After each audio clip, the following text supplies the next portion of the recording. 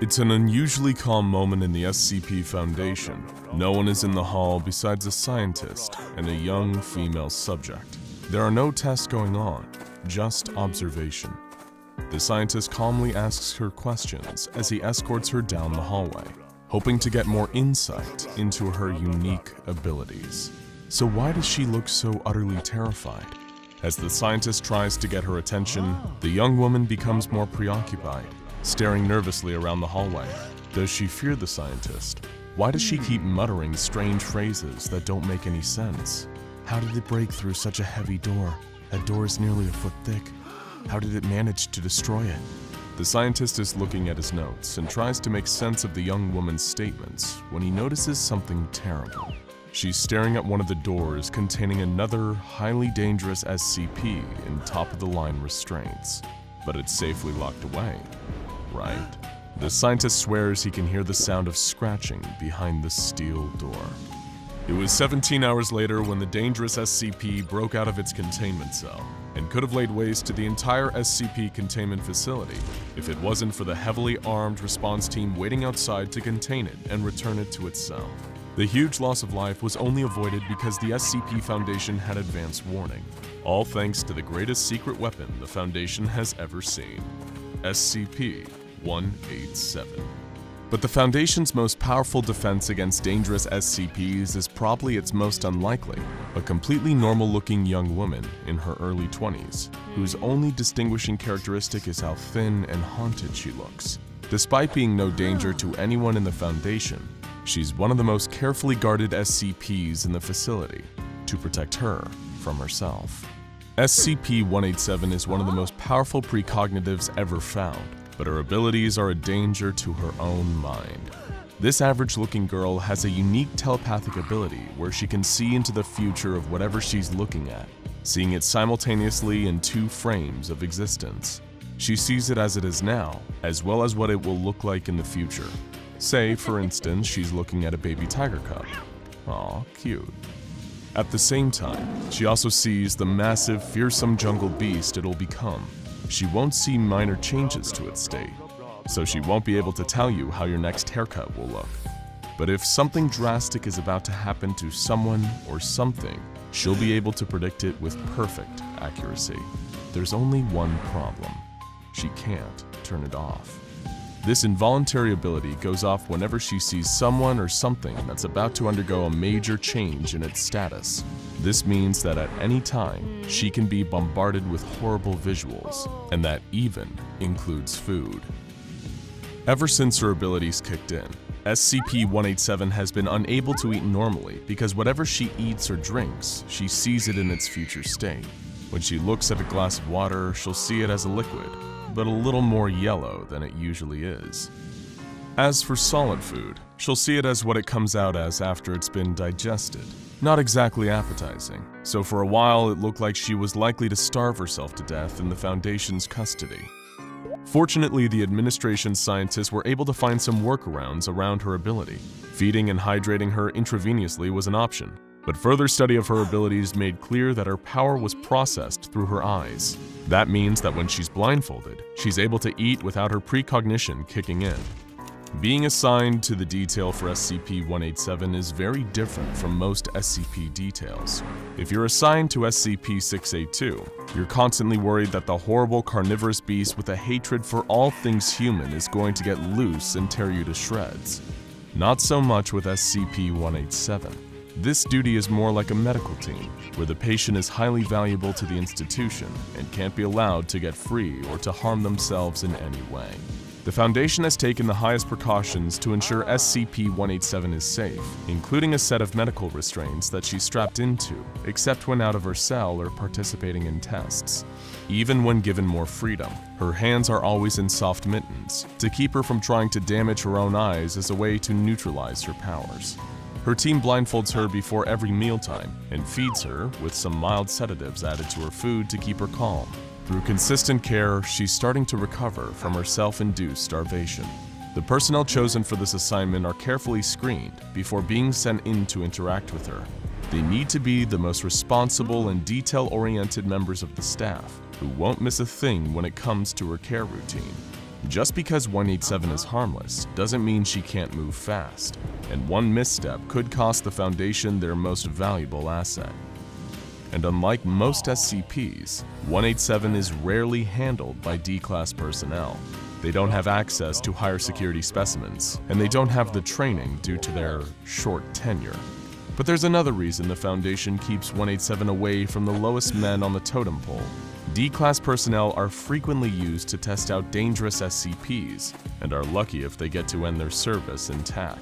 When she was exposed to some D-Class personnel early in her stay, she saw them as horribly bloated, with holes in their heads, or missing half their body.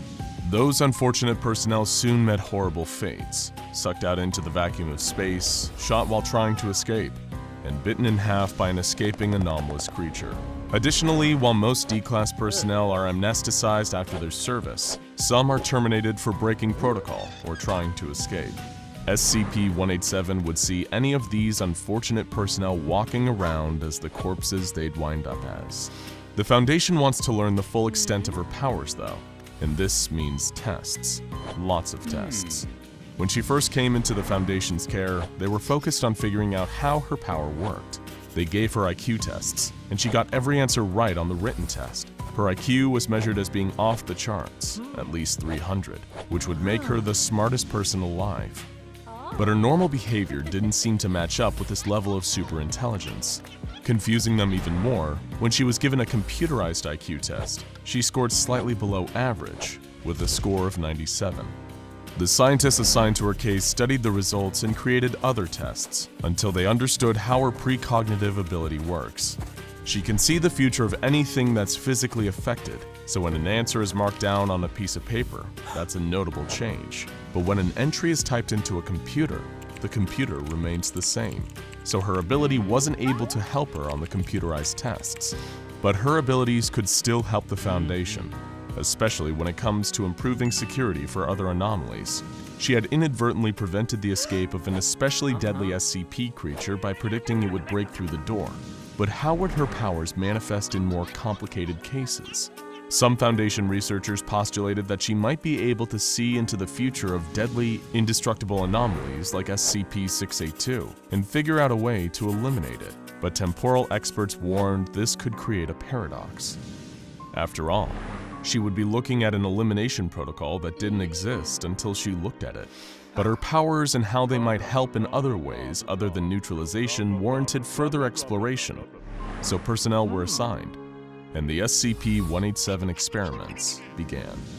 SCP-162 is a horrible mass of fishhooks, wire, and other sharp implements. It exudes a psychological pull, and any unfortunate person who touches it winds up being pulled in by the barbed objects and absorbed into its mass. SCP-187 was kept at a safe distance and examined it, and was undisturbed. She saw it only as a pile of melted slag, indicating that it would be neutralized at some point.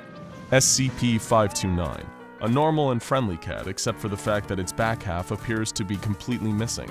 The cat acts as if it's whole, and when SCP-187 was exposed to it, she didn't seem to notice anything wrong with the cat. She played with it briefly and seemed to be calmer than any other time she was examined.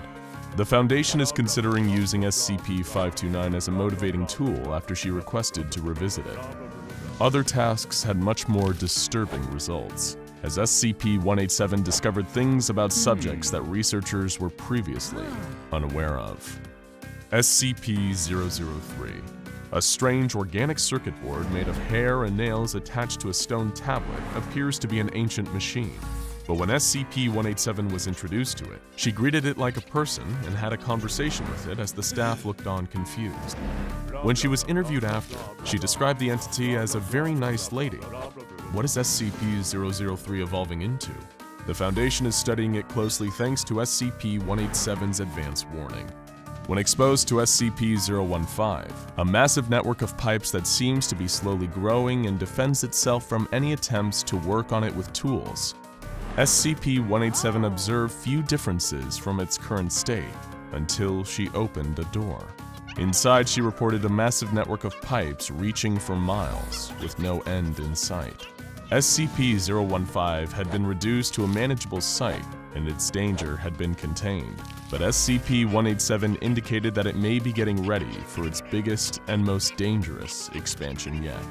SCP-415, a seemingly normal human man with an ability to regenerate his internal organs, has been a subject of the Foundation's investigation since his arrival, particularly due to the strange physical alterations he underwent to make it easier to access his organs.